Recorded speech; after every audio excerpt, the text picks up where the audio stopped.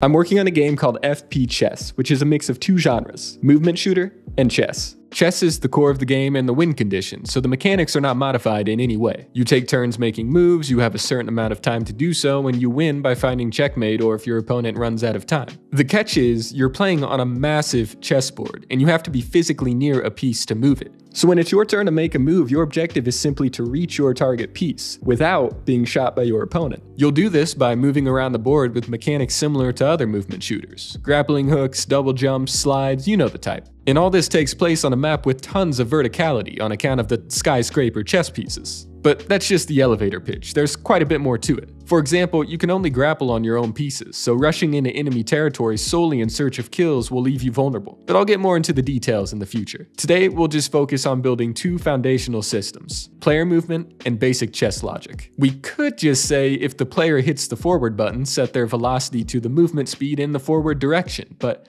we're taking a different route. Some games, like Overwatch, although they may have changed this in the sequel, I don't know for sure, use that sort of system, where you are immediately moving at a set speed in whatever direction you're pressing the button for. This allows players who are moving left to immediately start moving right upon switching the button pressed. The alternative, what we'll be going with, is acceleration-based movement. You'll find varying implementations of this in Counter-Strike, Valorant, and a number of other games. Instead of setting the player to their full movement speed right on input, we instead gradually add to their velocity. That is, we apply acceleration. Now that the basics of movement are done, we need to grapple. The basic functionality here is easy. You shoot a projectile, make it fly until it hits something, then pull the player in the direction of the collision. That's technically a grappling hook, but it sucks. It's common practice to take into account look direction and movement input to allow the player to alter the path of their flight. Look left, swing left. Look left and hold the move left button, swing lefter. We also need a way to disconnect the grapple. Well, two ways, actually. First off, right now the player can spin circles while grappling, which looks wrong. To fix this, we need to check if the angle between the player's look vector and grapple vector is 90 degrees or more. Basically, if they look away from the grapple too much, disconnect them. But we don't want players forced to spin circles to stop grappling. We also need a manual option. If you hit the stop grapple button, stop grappling. That's simple enough, but this doesn't quite feel satisfying. Let's add a little boost on dismount, as if we're throwing ourselves off of the grapple instead of simply letting go. And finally, I know the goal is to get a rough prototype as quickly as possible to allow for playtesting, but I'm going to allow myself two small features for polish. A speedometer to show us our velocity, and speed lines that scale with that number.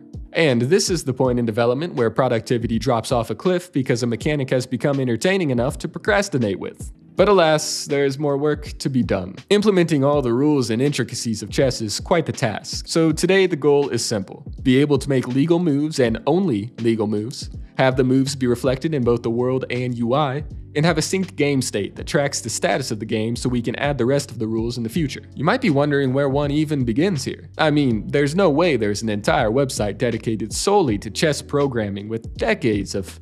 Oh, cool.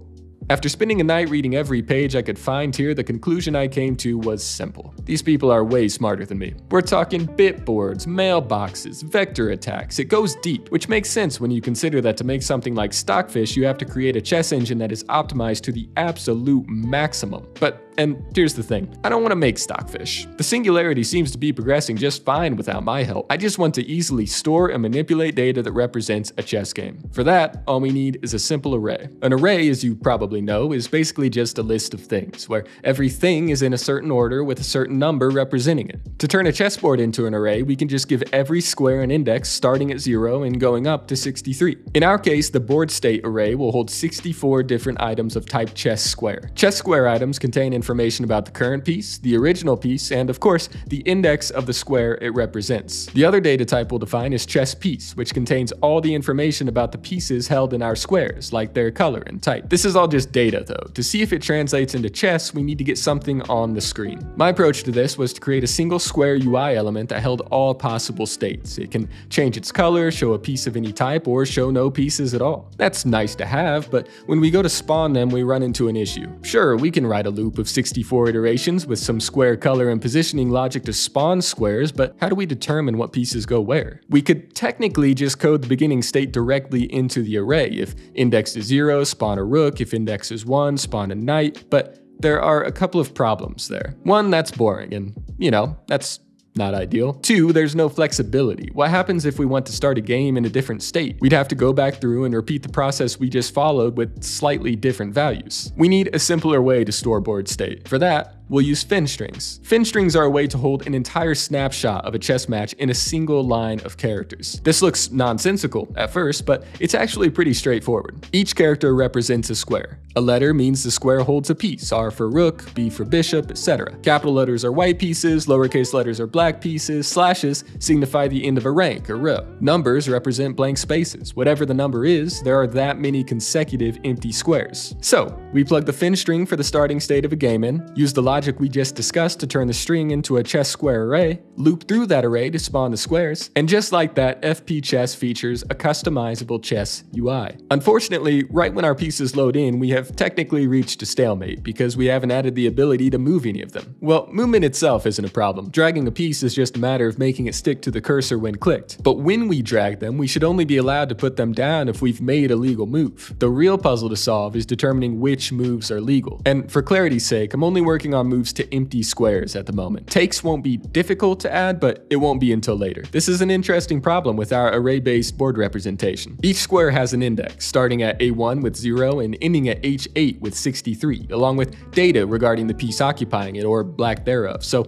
our entire solution for checking legal moves will consist of searching this array for the data we need. For example, let's say it's the first move of the game and we want to move to E4, so we click the E2 pawn. Once we click that piece, our chess engine needs to check if the square in front of it is occupied, and if not, if E4 itself is occupied. To do this using our array, we get the current index of the pawn and add 8. That gets us to the square directly ahead of the current square. If that square is empty, we can move to it, and we can also check the square ahead of it by adding 8 again. Finally, if that square is empty, then the move to E4 is legal. Knights follow similar logic. Plug in potential moves and check if there's a piece occupying it. But here we run into a bit of an issue. In terms of array indices, we can go positive or negative 6, 10, 15, and 17. With the knight in the middle of the board, this all makes sense. Take 17, for example. Count up the array 17 squares and you've arrived at your destination. But what about a knight in the 8th file, on the far right of the board? Count up the index 17 times and you end up allowing it to move to a square all the way over in the first file. These sorts of bugs pop up all over the place, requiring us to run some validation on each move. Knights, for example, can be validated by checking that their move hasn't changed their rank or file by more than 2.